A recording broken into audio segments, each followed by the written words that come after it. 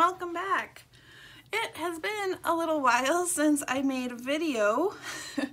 I am now on fall break and I have some crafty time. So I thought I would get started on my October daily. And this year I am using Pink Odd Birds October daily prompts. I really loved her creative ideas for the prompts, especially since it seems like this October we're not really doing all that much in regards to Halloween. I mean, of course we'll decorate and go trick-or-treating, but we're not really going anywhere out of town or anything. So I thought, oh man, how am I gonna fill 31 days of pictures when we're not doing a whole lot? So when I saw her prompts, I thought, oh my gosh, this is perfect.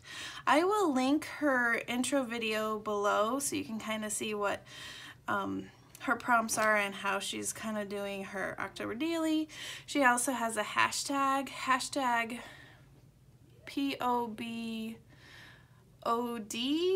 2019. I'll double check and I'll have that in the link below as well. And then that way you can see other videos of people who are also using her prompts as well as other pictures, etc. And that's for Instagram. All right, enough rambling. So let's dive in. Here on the first page, I'm going to decorate it and put 2019. I'm going to save that for last. And here's my chicken scratch of copying down the prompts from Pink Odd Birds YouTube channel. All right, so let me kind of show you. So the first prompt for day one is, which Halloween critter are you most afraid of in real life? And I had all of these bat pictures. And so I decorated with bats. I'm not a fan. I know they're good for the environment, like all that good stuff. But I kind of feel like they're flying rats. Hope to not offend. And if I had rat pictures, rats would have actually been on this page. However, I didn't. I had bat pictures. So rats, bats, you know. Here, I'm going to save this for later. I might write a little bit about this year or this October, but I'm going to save that for the end. All right, and then prompt number 2 was make a recipe of monster stew.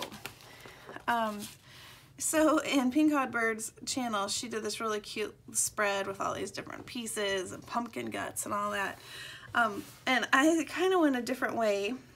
I have this new dye that I picked up from AliExpress, and I thought, oh, perfect. I can make a cauldron and then have the witch's stuff with it. And then I just put my ingredients: 1 cup moss, 2 femur bones. Probably should have checked my spelling. That's probably not how you spell femur. 4 cat whiskers, 6 rat eyes, and bubble and eat is what I have. Kind of gross. But anyway, so there's my monster stew for day 2, sorry. Day 3, the prompt was use supplies in your stash to make candy corn. So I have fabric here. This is a solid piece of cardstock, and then this is this braille sheet that I have. And there's I kind of hand drew a candy corn and pieced it together. And it says, do you like candy corn? I do not. I do not. I am not a fan. So these numbers I actually cut out on my Cricut back in September, and then I backed them. So all of my numbers I've already made. So that's a huge time saver. And you'll see in a minute what I've done. So those are for each day, and then I wanted to put the prompt for each day as well. Okay, so day 4, you're supposed to write a Halloween poem.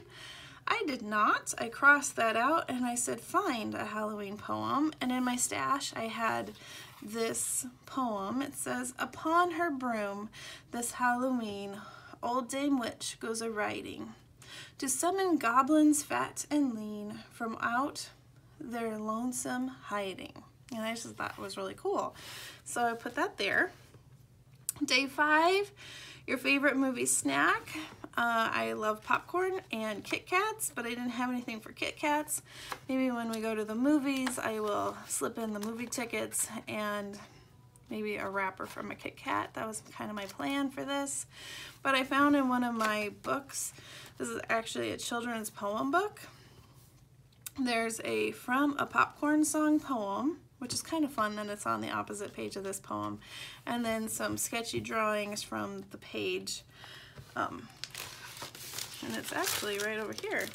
I took it from this page. And there's the kids making the popcorn. So maybe I'll add these kids to this part of the flap. I'm gonna think about that.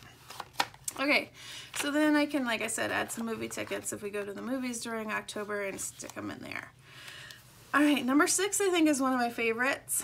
It's which Halloween color is your favorite? I love orange as far as the Halloween colors, and it's all things fall and the different varieties of orange, kind of this burnt orange. I just love it. So I found some things in my stash that were orange and layered them on, and then that's that. And then number 7, draw and decorate a jack-o'-lantern. There's my jack-o'-lantern. I added a witch's hat and a spider web. Yeah. Yeah. All right, number 8, you're supposed to collage a ghost. Instead, I just kind of ripped a ghost form and then decorated, added some little bling and made it a girl ghost. So there's day 8. So, and then day 9, I guess I'll go ahead and show you. Where would I go? On a magical broom. And I said Europe. Pretty much anywhere. England, Scotland, Ireland, Italy, Spain, ... Anywhere in Europe I would love to go. And I just love this pictures of the witch's ball. And so that's where I'm at. I'm caught up. What is today? I think it's the 9th. So I'm all caught up, but look what I wanted to show you one other thing. So I was having a hard time trying to keep track of my numbers, and I was fiddling with them, so I decided I'm just going to paper clip them, and I thought this was a good idea for 2 reasons. A, they're kind of in their place, and B, it kind of gave me an idea of how, because I don't have 31 pages in here, to kind of like plot out the pages I'm going to use as the month progresses. So you'll see, like, I could use day 18 here, and then only this space for day 19. So if I get to this part and I realize, oh man, I'm gonna need more space for this, I can kind of switch around the cards or the numbers, but it's giving me kind of a good plan of attack for my days. And then like this, I have this space for 28 and 29, and then this is my 31. And then back here, I have a pocket so that I can add extra goodies from the month if we do like go to a pumpkin patch or whatever, as well as this pocket. And then I also want to have a place to put the kids' costumes, and if we decorate the front of our house, put some pictures here. So that's kind of what I was thinking. Yeah, I really like this concept of not having, I mean, I can journal, right? I can journal throughout the month, but I like having it not have to be on the 4th. We went to this, or we did this, which I've tried to do in the past because we're just not doing. My kids are older, and maybe that's part of it. But also things kind of happen later on in the month. And my son's birthday is on the 15th, so maybe instead of her prompt, I might put like a birthday picture for the 15th. We'll see. I don't know. But that might also go in my kind of more daily kind of journal. So I don't know. I'm rambling.